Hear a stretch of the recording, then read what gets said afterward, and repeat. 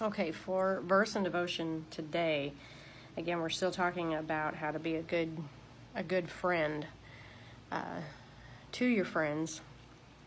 And this one is probably going to be tough for a lot of you, which in reality it shouldn't be, because,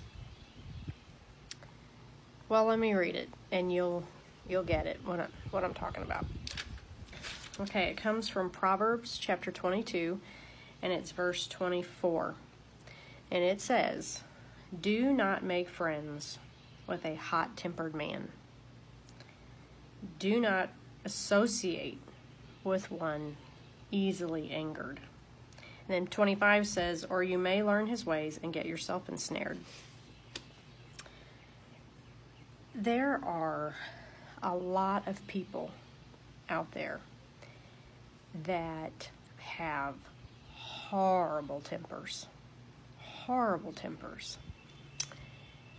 And it's just not good, okay? It's not a good thing to have a horrible temper, because that is a outward manifestation of what's going on inside your heart when something ticks you off.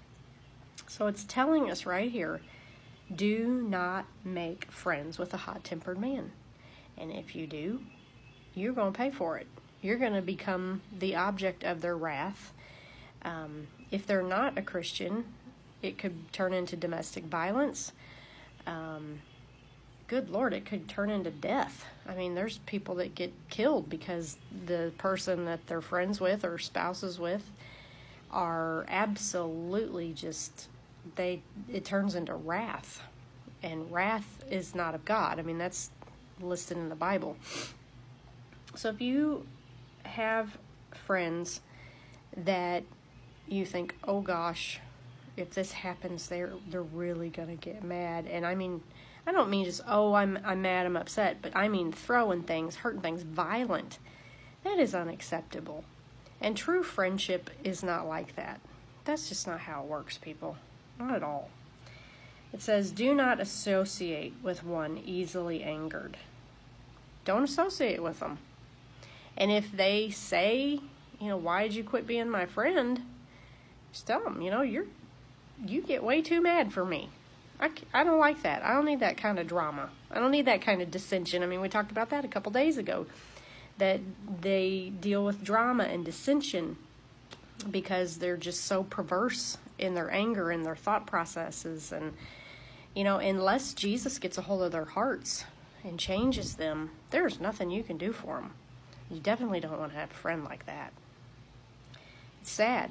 I know people that get like that, and so I avoid them as much as possible because I don't want to be around them when they turn into an idiot. That's what I call it. They just turn into an idiot.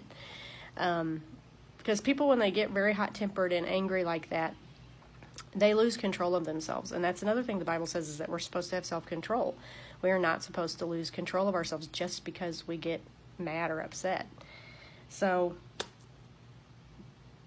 if you have friends that are like this, you need to seriously consider your friendship with them. That's what the Bible says. So I'm not saying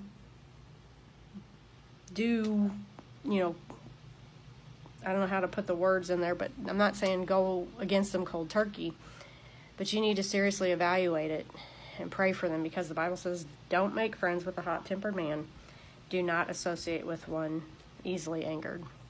So there's your answers right there.